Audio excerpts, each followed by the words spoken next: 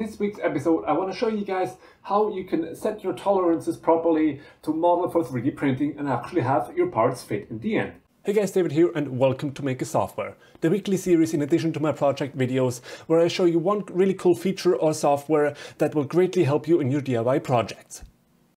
This here is the frame of my Cryo PC, which is a big custom 3D printed PC that I built, and you can see that there are many different pieces that I need to 3D print since they were way too large to print on their own. And having a look at how they join together, you can see these two pegs, and they are to locate them to each other. But how did I make sure that these will fit in the corresponding holes? As with 3D printing, you know, not everything is perfectly precise. The main thing that you have to know to create things that fit together is tolerances. Here, the radius of these pegs here is 4 millimeters. If we have a look at the corresponding hole, you can see that it is 4.125 millimeters in radius, which means that there is a 0.125 millimeter gap all around this hole. And this should in theory allow them to fit together perfectly. You can also see that I added a little chamfer here, and that is because corners sometimes don't get printed perfectly. And adding a chamfer just makes sure that there's no little bulge in the corner that prevents you from fitting the two parts together. Now, these parts actually did not quite slide together perfectly without some post-processing. And let me explain to you why. Here we have a very basic model with just some holes drilled in it. This will be 3D printed like this one, with this being the top and this being the side. If we have holes like these ones here, these 3D print great, and you just need to set the right hole diameter and they will fit perfectly. However, holes like these ones, they are a lot harder to print. Generally, you want to avoid using support materials in holes, as it is basically impossible to cleanly remove. One way is to just model the hole the size you want it and then use a drill bit to open it up later, and this way you will be guaranteed to have a perfectly fitting hole. But that is kind of a pain and an extra step. The other option is to just model the holes bigger so that you know in the end it will fit. Let's start off with these holes here. Right now you can see that the radius is 1.5 millimeters. That's because I modeled them exactly 3 millimeters, which is what I want them to be in the end. However, if you print them like that, the 3 millimeter bolt will not fit through. What we can do now, though, is to model them slightly larger.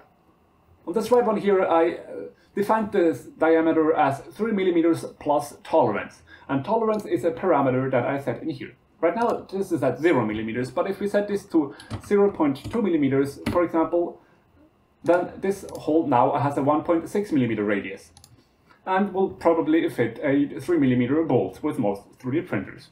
Another way to do this is to select the face you want to change and use the press pull or Q feature to change that, and let's go minus 0.1 millimeter, and then we can see that the radius here is also 1.6 millimeters. How much larger you need to make your hole for your print to still fit is something you're going to have to find out for your specific 3D printer. There are tolerance tests that you can print, like this one here, that have two mating faces that go together, and then you can find out your tolerance. For holes where you just have a standard part fitting into a 3D printed part, you might want to divide this tolerance by 2, but for me, on my printer, the 0.15 millimeter tolerance is perfect.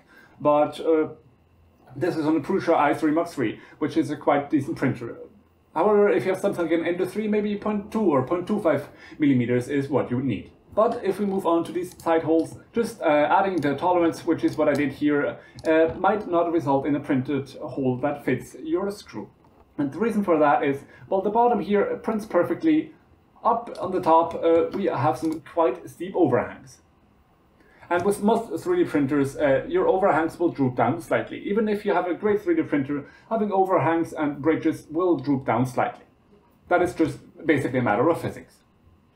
One way to get around it is to pull this out. Instead of 0.1 millimeters, we can do minus 0.2 millimeters.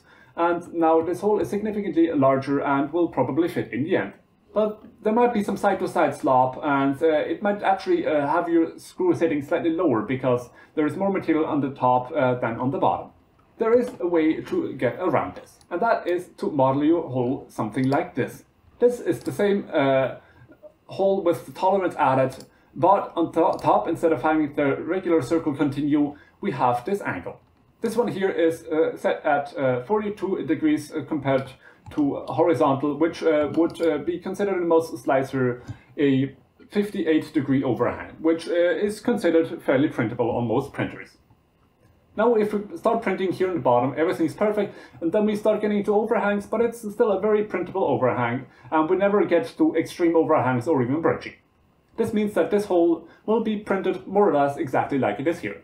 Maybe at the top this overhang will droop down slightly, but that's fine because there is a lot more space here. Now of course this is not a round hole in the end, but if you're just using fasteners, then this is probably perfectly fine. Another added benefit is that if we have a complex model where we want to use some support material and other generated supports, if you have a hole like this, it will automatically also put support material in here, which you generally don't want.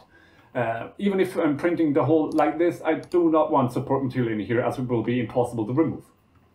But having it like this, as long as the angle of this face is below your threshold for support material, there will not be any support material in this hole, but in all the other areas where you actually need it, there will be automatic supports. So I hope that these basic tips help you out to model parts that actually fit together in the end, as this is a really satisfying thing. If you have any other tips and tricks, you can leave them down in the comments for other viewers to see. And if you liked it, leave a like and make sure to check out all the other Maker software videos where I show you many more tips for 3D printing and stuff like that. So with that, thanks for watching and see you guys next week.